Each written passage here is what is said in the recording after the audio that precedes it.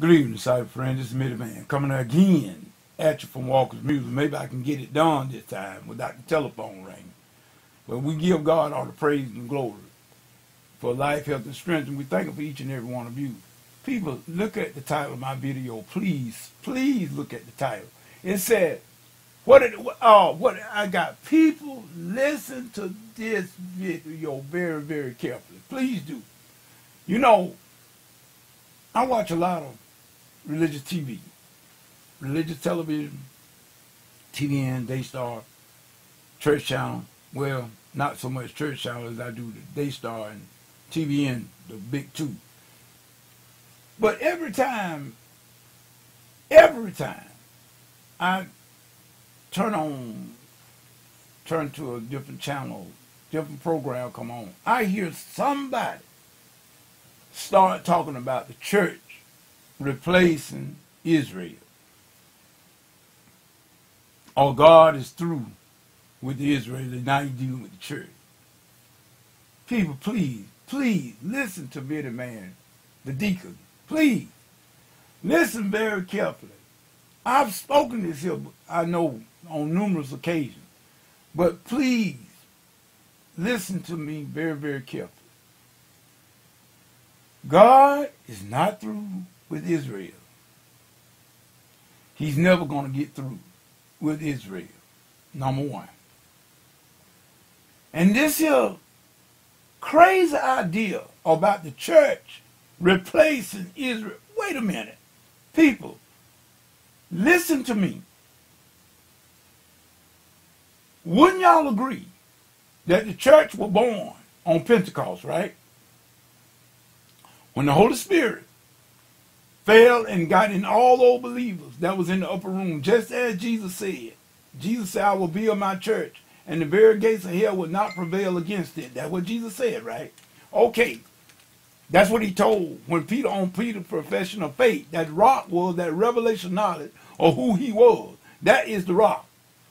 Well, people, on the day of Pentecost, when it was fully come, read your Bible. It said that all 120, that would have been 10 people from each tribe of the nation of Israel. That's what it took to make an assembly. An assembly took 10 members from each tribe. That was the gathering.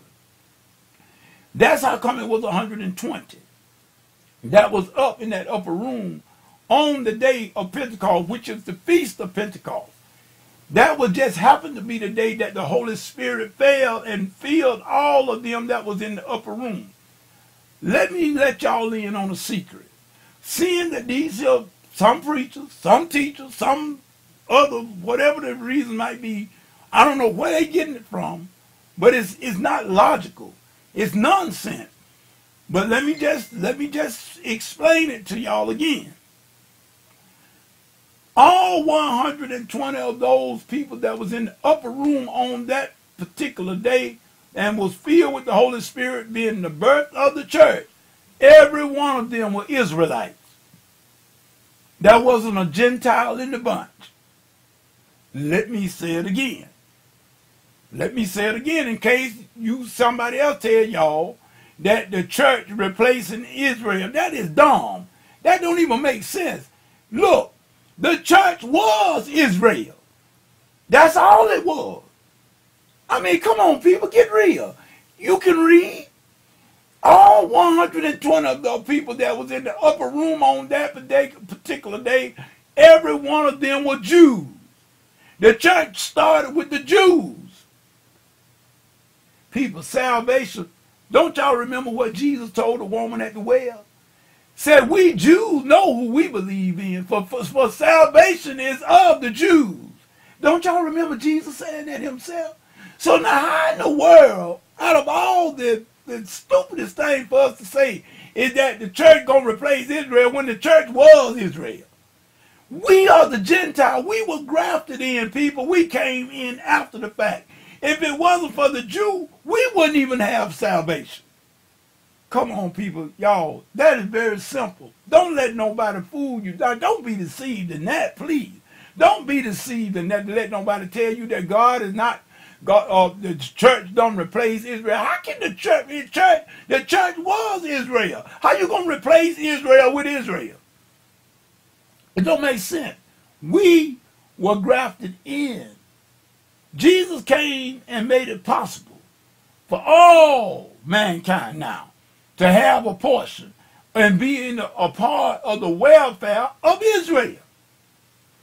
We are saved as Gentiles because of the Jews. If it had not been, they were the church. We came in after the fact. Come on, people, it's there in the Bible. Read it. Read it. When Peter was in Joppa, at Simon the Tanner, that's where he was napping. And when Cornelius, who was a Roman soldier, him that had done great things for the Jews, and his giving reached to heaven, and it came up before God as a sweet savor. And the angel told him to send for Peter, and that Peter was residing in Joppa. Cornelius sent for Peter. Peter had a dream from God, showed him all kinds of four-footed beasts, unclean beasts to the Jews, and told Peter to rise and kill and eat. Peter said, "Not so, Lord. I've never eaten anything common or unclean." God told him, "Don't call what I cleanse uncommon." Preparing Peter to go to the Gentiles right then. Peter went down to Cornelius, and when they heard the gospel, before Peter could even finish preaching, the Holy Ghost fell on them Gentiles.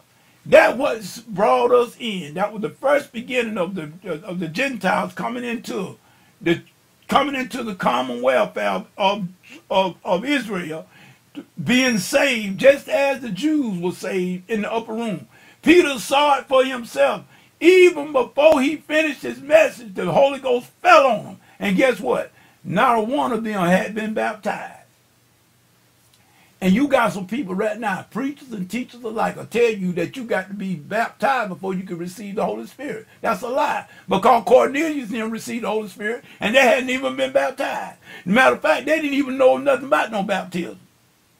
But Peter can be the witness. Peter is the witness for that. They were baptized with the Holy Ghost, and they had never been baptized in water. Before they even finished hearing Peter's message, the Holy Ghost fell on them. And Peter was there to see it. And he called for the others from Jerusalem, James and John, them to come down to see that what had happened, that these people had received the Spirit just like we did. And these were Gentiles. This is when the Gentiles were brought into the welfare, the common welfare of Israel. But Israel was the original church, people. You can't replace something with something. You can't replace the people that really originated it. Why is it? What? It's like what JT was saying on the video he just done not too long ago. It's just what he was saying about these people with this Antichrist thing, and everybody talk about the Antichrist. And I even commented on this about people that's thinking that the devil got a tail with a red suit. People, you better get out of that fantasy world and read and study your Bible. You cannot replace. It's just like you going to the bank president.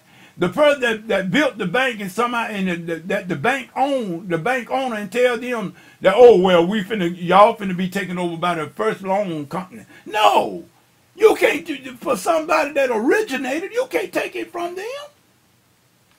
Salvation is of the Jews. Jesus told the woman at the well that, which were a half-breed Jew, a Samaritan. Jesus says, we know what we Jews, we know who we worship. We know who we worship, for salvation is of the Jews. Jesus said that himself. People, how can you miss that? How could you miss that? So now, when you get these people getting up in the pulpit and on the platform behind the podium and start telling you about the church going to replace Israel, dismiss that mess. Please do. That is a bunch of ludicrous stuff I ever heard in my life. How can you replace the people that originated it? When the Spirit fell on the Pentecost, it was 120 Jews, wasn't a Gentile in the bunch. The Gentile didn't come into the church until it started with Cornelius. It started with Cornelius. And even then, Jesus was preparing it, because when he was talking to the woman at the well, Jesus was preparing it right there for the Gentiles to come in. Even though we are grafted into the family, but we can't go grafted into the family and then go take over. I know that's where a lot of us like to do. A lot of us, you can't give us a foothold, because we'll come in and take over the whole thing. But you are never going to take over Israel. You're never going to take over Israel, and God is not through with Israel. Whew, I hope I don't have to say that no more. Please, people, read and study your Bible. It's there. Cornelius was an Italian soldier, a Roman. He was of the Italian band. He was a centurion of at least 100. That meaning he was a soldier that was at least 100 to 1,000 men, perhaps. He could have been that many. He was a centurion. But, we get the word century, 100 from, century, 100 years. But that's what we get that word from. But what I'm saying here, regardless of all that, I didn't mean to go there, but just remember that Cornelius was a centurion. He was of the Italian band. He sent for Peter. Peter came to preach the gospel to his household, and all of them were saved. And the Holy Spirit filled them up just like it did the ones at First Jerusalem Church. So in other words, God, church, it was started all Jew. We Gentiles were grafted in. And I know it's hard for a lot of people to understand that. They don't want, one of the reasons why they don't want to understand it, because they are so anti-Semitic, they hate to give the Jew the credit. But yes, salvation is of the Jew. If it wasn't for Judaism and the Jew, we wouldn't have no Christianity. I just thought maybe y'all would want to know that. If it wasn't for the Jew and the Jews and Judaism, we wouldn't have no Christianity. Think about it.